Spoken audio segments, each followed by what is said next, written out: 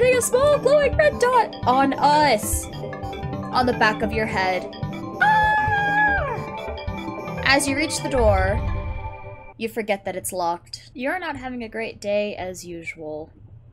Oh geez, I didn't even realize we were starting. Hello everyone, my name is undeadjinx, and this is, I think it's Do Not Take This Cat Home? Oh great. It's the first time in a while that you felt like going out, but in the middle of your walk it starts to rain. Typical, but maybe this is just a sign that you've stayed home today? Yeah, you can always try again tomorrow, or you should stay home today. Right? You turn to head home when... Aww. Huh? What was that? There are only a few people around on the street. Makes sense due to the increase of missing persons around the area recently. Well, that, and the weather. But none of them react to the sound at all. Curiosity guiding your steps, you follow the sound to the entrance of a dark, dingy alleyway. You timidly enter the alley and walk forward. The ground dampened by the rain makes your steps sound louder and more confident than you actually feel. Cute. Finally, the sound source comes into view in the cold, dim light of the alley. At the end of the alley, in a big cardboard box, is a cat. Huh, guess that should have been obvious. It's an interesting-looking cat. Its pretty yellow eyes shine like gold among the dark areas of its black fur. Dark sea. I can't fucking read, guys. It puts its front paws up on the edge of the box and looks up at you. So cute! And it definitely knows it. You've never had much of an opinion, one way or another, about cats before, but if they're all like this one, it's a shock they haven't already found a way to rule the world. You don't think you'd mind bowing down to a feline overlord. You look around the alley with a small frown. Who leaves cats in cardboard boxes these days anyways? Wouldn't they just jump out and leave the box eventually? The cat doesn't answer you, obviously. It also doesn't do as you suggest and leave the box. It's just looking at you, as if waiting for you to make the next move. Okay, so naturally, because the name of the game is Do Not Take the Cat Home, that's what we're gonna pick first. Also, this game has like 3 to 4, maybe even more hours of gameplay, because there are 39 different endings and one true ending. I don't have it in me to get all 39 endings. Definitely not in one go. But that is why I linked this game in the description below, and you guys can play it for yourselves, and see what endings you get. With a sigh, you take a decisive step back. As cute as the cat is, you really can't afford to be taking in a pet on a whim. Rent's coming up soon, and your job doesn't exactly leave you rolling in dough. You give the cat a sad nod.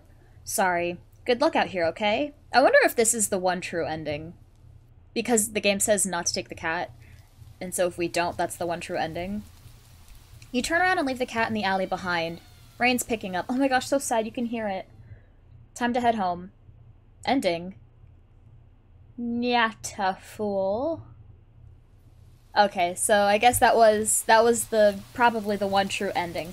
So now we're gonna see what happens when we take the cat, and I will leave it at whatever ending I get there.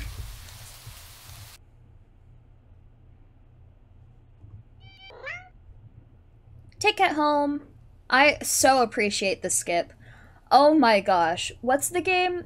Slay the Princess, I think, would benefit greatly from skips if you were trying to guess to find out every option. You know what? You reach to the box and pick up the cat, holding it out in front of you. Why not? Cute. You're all alone and, well, I'm kind of in the same boat myself, so you bring the cat close. You didn't realize it was shivering until just then, but it slowly breathes easier as it presses into your chest. Why not stick together, right? At least for a little while? Cute. You think a little while would probably be more than a day. You'll be responsible and take it to a shelter tomorrow, but for now, let's get you out of the rain, okay? Aww. I want a cat so freaking badly. You stop by a small local pet store for some cat food, then head back home. You live in a modest apartment. 1 bedroom, 1 bathroom, 1 you living alone in it. So it feels weird having another living being inside it after so long, even if it is just a cat. After locking the front door and placing the cat on the floor, you watch for a moment as it curiously explores its new environment. Leaving the feline to its own devices, you set about making the both of you some dinner. You take out the can of cat food and open it with the tab on top. You put some cat food on a saucer and click your tongue to call the cat over to you. It perks up at your beckoning and rushes over. It looks at the plate of food and completely ignores it. Not hungry, I guess. You try not to let it annoy you. The cat doesn't understand the concept of money to appreciate that you spent your hard-earned cash on it. It is just a cat after all. I'll just leave it here if you get hungry later, okay? The cat rubs its body against your leg with a purr. You smile. That's enough for a thanks for you. It follows you into the kitchen as you start your own dinner. You decide that you have enough ingredients for a sandwich. Bread toasted. Mayo and mustard spread. Turkey and cheese and lettuce perfectly placed. Ow! You wince as you cut your finger on the knife while slicing a tomato. Stupid. You feel a little embarrassed for such a blunder and sigh, tossing the knife onto the cutting board. You're about to head to the bathroom for a bandage when the cat hops up onto the counter. It sniffs the knife and meows almost pointedly at you. Don't worry. I'm alright. It was just an... Oh my gosh, it's licking the knife. You watch as the cat starts to... I knew it! Lick lightly, but enthusiastically at the blood on the knife. At your blood. It's a demon cat. It's a demon cat. It's a demon cat. That's why its eyes were glowing yellow. You're so shocked that by the time you come to your senses, the knife has been completely licked clean. The cat sits back, staring at you. You feel a little uneasy. Sure, cats are meat-eating predators, but that was a little weird, right? Sure, you're no cat expert, but that was definitely not something an ordinary cat would do. Right? Well, regardless, you're not about to abandon the cat in need while it's still raining outside. Not after all your efforts. You were going to take it to the shelter tomorrow anyways. What's one night of awkwardness? Weird or not, it's just a cat. Or a demon. The rest of the evening, unfortunately, goes downhill from there. Even after covering up your fingers cut with a bandage, the cat keeps trying to lick the wound. While you're eating your sandwich, while you're cleaning up the kitchen, while you try to watch TV, you gently push it away every time, but you're starting to get worried at the strange behavior. What if it got a taste for your blood and thinks you're food now? You're not sure what you'll do if it starts to get more aggressive. You keep thinking about the cat food sitting in the corner, untouched. Ugh, come on, enough already. You shove it a little more forcefully this time out of annoyance. You feel bad immediately, but before you can do anything, the cat meows sharply at you and dashes off around the corner and into the hall. You sigh deeply. At this point, you're just worried that it's going to take a bite out of you in your sleep. Maybe a vet will have an idea of how to calm it down? You can only hope. You don't have any other... You can only hope. You don't have any other options left other than tossing the cat out into the rain. After finding the number of a local vet, you pick up the landline and... Cat cut it. The lights just went out? Oh, cat cut the lights. Great. Just great. Rain must have knocked out the power. You check your cell phone only to find that it's out of batteries. You must have forgotten to charge it before leaving out earlier. The outing had been so spur of the moment that it had no doubt messed with your usual routine. You grab a flashlight and turn it on. It's quiet. It's too quiet. Did the rain stop? But then, why did the power go out? You look outside. The sky is pitch black. What time is it? You turn to check the clock. Ah! It says kill! Kill? Did I see kill? Oh, I thought I saw help. Maybe it's like...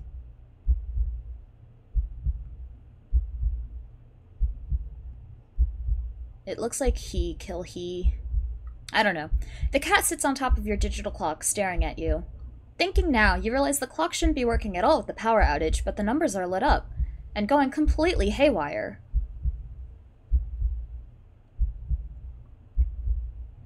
It is help!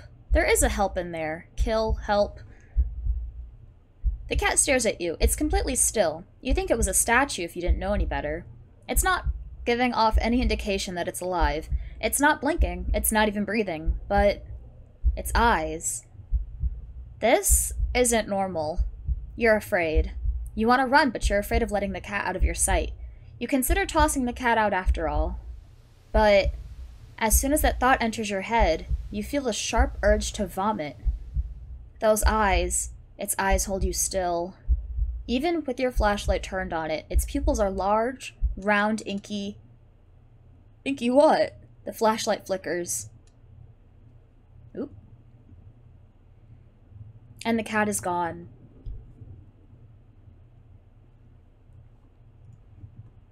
Fear immediately grips your mind. The silence, punctuated with rapid pumping of your blood in your heart, is overwritten as your ears slowly start to pick up the sound of static all around you.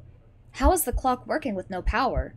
You don't know why such a question matters at the moment, but you feel as if having the answer will make sense out of everything that's happening. That order will be restored, but no answer comes to mind. You back away from the clock, and feel as if the air itself coils tightly and abruptly in response, like a predator prepared to pounce, but waiting for your next move. But you're afraid to move. You're afraid to even take a breath. But you can't stay still forever, right? Whatever is watching you, you can already feel its impatience. It's too eager. You don't know how you know this, but you can sense it as clearly as if it had whispered. Oh, okay. Right into your ear. Right into your soul. It won't let you wait it out, not that you could, even if it did. You can't stay here. You have to run. With this thought, a sudden primal instinct awakens within you, making you tear yourself into a hasty burst of movement, of action. But you're still weak from the fear's grip on your mind. Your legs tangle together under you in a haste, and you fall onto the ground. Ooh. A sharp pain explodes in the center of your foot. At first, you think you've broken your ankle, but something warm and wet trickles down the length of your foot, pooling underneath it. You hear the sound of metal scraping on tiles after skidding across the floor, as if something had been kicked. The knife.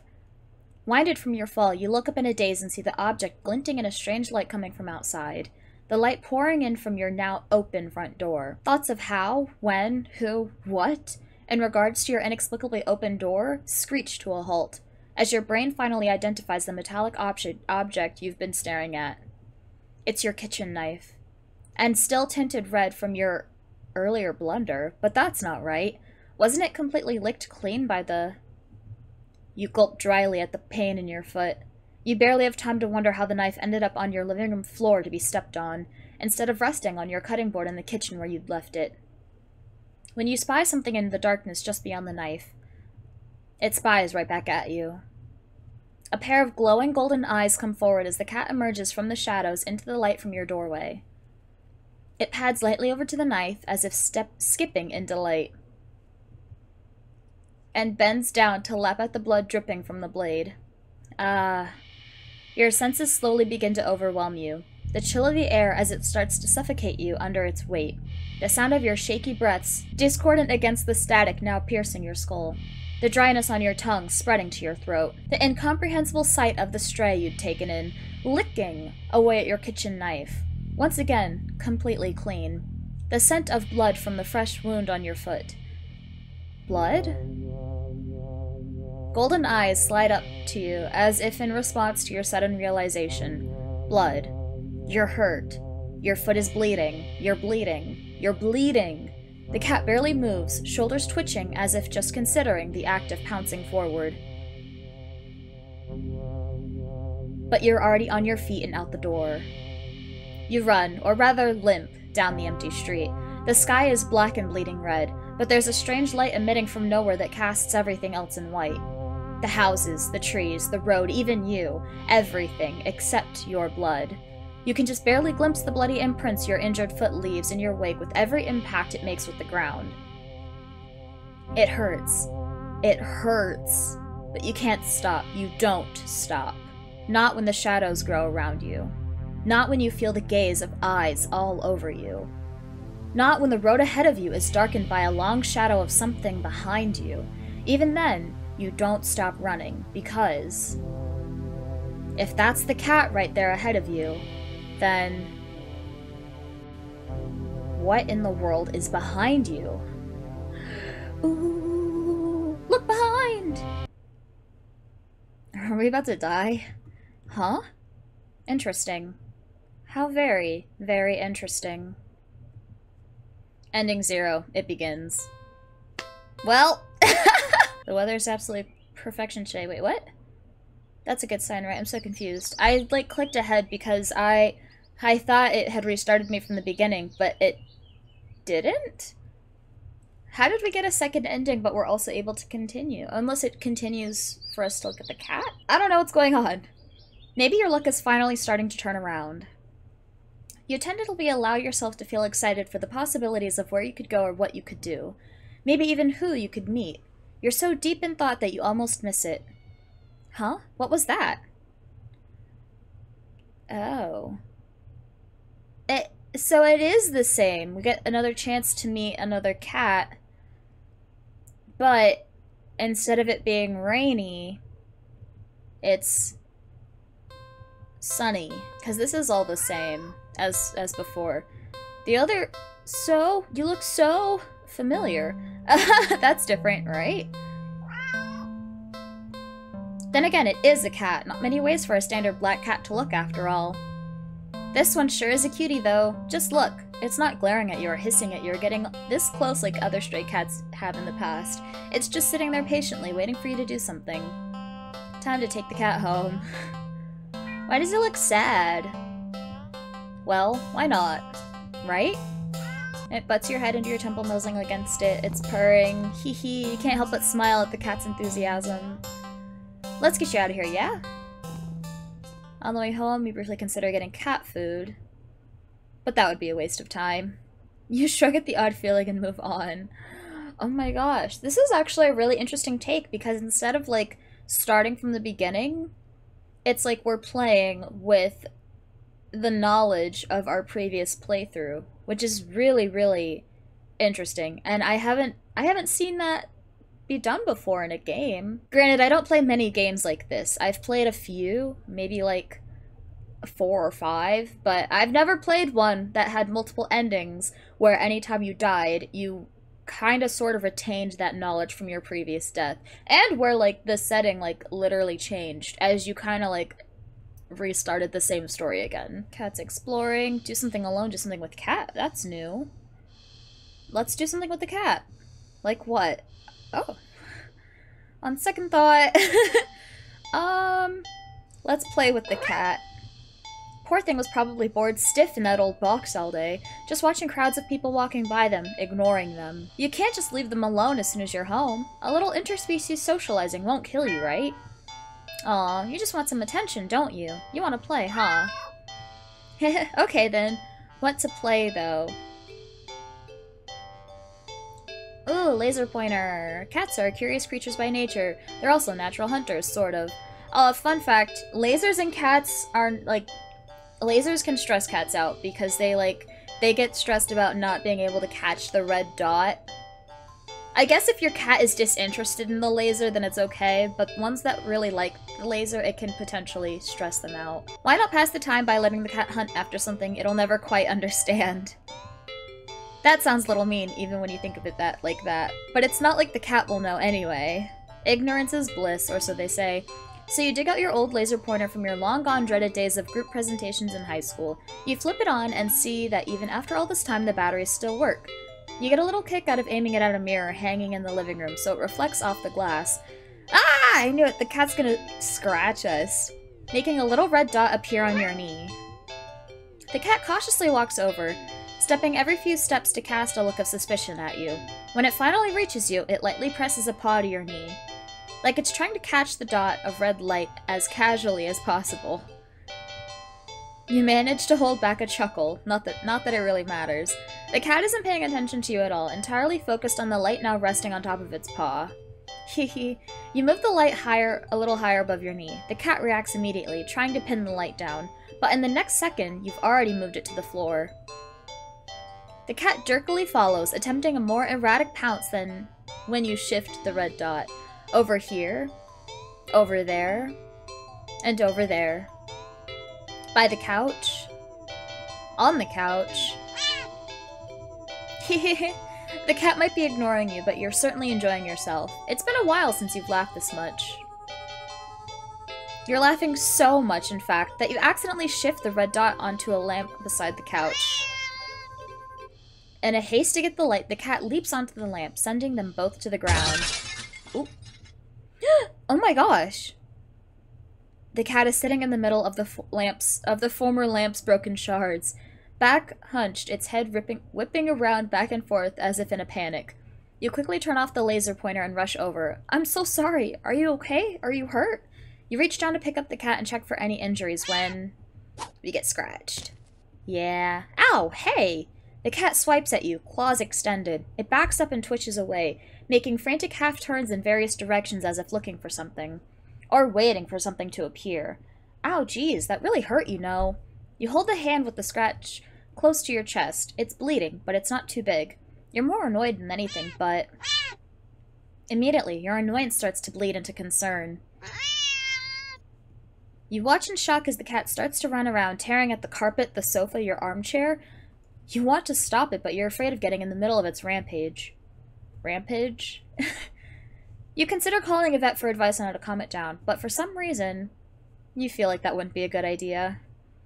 What happened to you? Is it... An idea comes to you, or rather, a realization. You grasp the laser pointer, aiming it safely away towards the floor in the middle of the living room, thinking, hoping, that the cat would calm down if it found what it was looking for. You turn on the laser pointer. The cat's reaction is immediate. Oh shit. You screwed up. In the span of mere seconds, you watch as the cat spies the red dot from its perch on the shredded armchair. Leaps high into the air. Changes in the air. Holy shit. And slams down upon the dot on the floor with the weight of a force that shakes the whole apartment, maybe even the whole building. You wonder dazedly how none of the other tenants have rushed over to complain about the noise, yet as you stare at the sight in front of you, the cat has somehow grown in size, eyes bulging and glowing, tail thrashing, teeth enlarged, bared and covered armingly in a bubbling froth. It's got rabies. Its giant claws rip and shred through the carpet, through the floor tiles, and even below them, ravenously trying to get at the red dot. Your hands are shaking. You don't know what to do. You feel trapped. You have to get away. Get it away from you. You slowly back up toward the door. The light moves with you. Instinctively, you flick the light away. This way and that, the cat's stampeding after it. So fast. Smashing through the TV, breaking the couch in half. Too fast. Bulldozing through the wall into the hallway. A chance! You turn, intending to bolt out of the door and never come back, but in your haste, you forget something. You forget several somethings. You forget the laser pointer gripping like a lifeline in your hand. You forget the mirror, still miraculously landing on the wall next to the hallway. The laser reflecting off of it, putting a small glowing red dot on us! On the back of your head. As you reach the door... Holy shit. You forget that it's locked.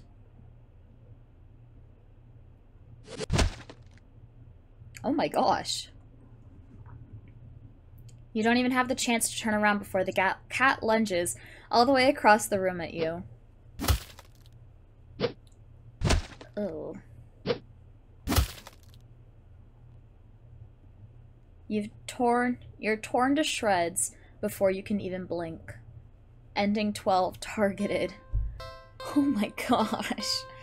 This is insane. Also, this is fun. It keeps track of all of the endings that you've found. And I guess since the one ending where we don't take the cat home isn't here, I'm gonna go ahead and assume that that's technically not one of the endings. But I will let you guys figure out your own ending for this game. A link to it will be in the description below. I hope you all enjoyed as much as I did, and I will see you in the next video.